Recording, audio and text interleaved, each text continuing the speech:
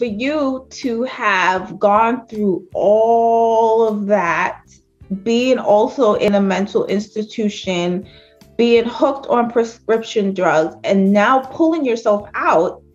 And I love how you reframe. You're reframing, all your situations. You're turning it into something positive, and you're connecting the dots. Like, you even connected your mom to the fact that it was to save you.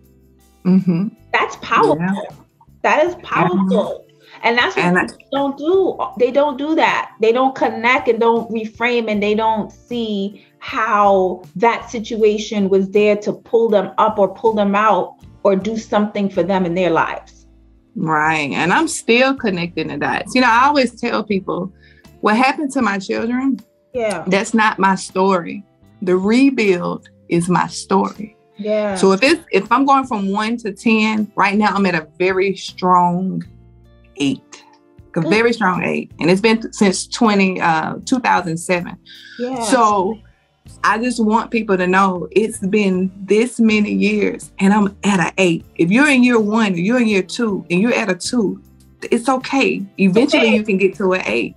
I know I'm going to get to a 10, but it's the process. The process from 1 to 8 is what is meant to be seen. Yeah.